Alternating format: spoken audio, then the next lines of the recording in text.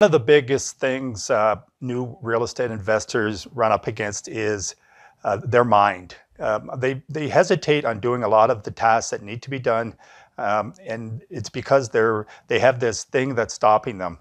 It's not sure what it is. They're doing things that they shouldn't be doing.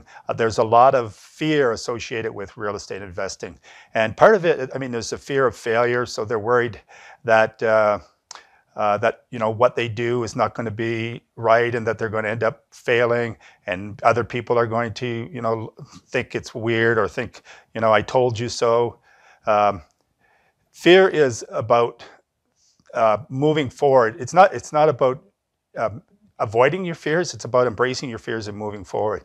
So one of the best things you can do to overcome anything that's stopping you, any of your mind thoughts, or your mindset, or changing your mindset, is addressing the things that fear you the most, or that you're afraid of the most. So for example, maybe one of the things is you hate cold calling, and for your business you need to cold call. Now, I don't cold call because I just don't feel it's very effective. But if the thought that if your job is an outside salesperson, or an inside salesperson, I mean, and part of your task is cold calling, you have to figure out how to overcome that fear. And what you do is you start doing it. Like, if you do anything repetitively, you're going to overcome that fear. And so you want to make sure that your mindset is right when you're talking to people too, because when you're talking to people, they sense that fear, it's not going to be very effective, right?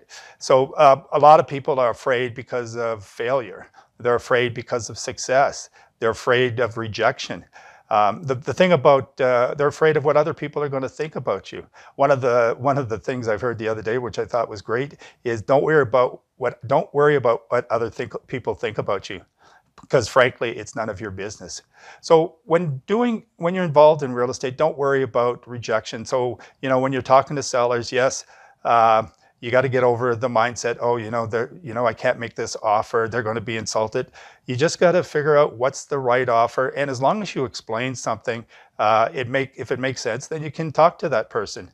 And that's part of overcoming fear as well, or getting past any kind of mindset challenges that you have, is by being prepared. If you're prepared and you're executing properly, it gives you a lot of confidence, which helps affect your mindset, which helps you move forward on the things that need to be done.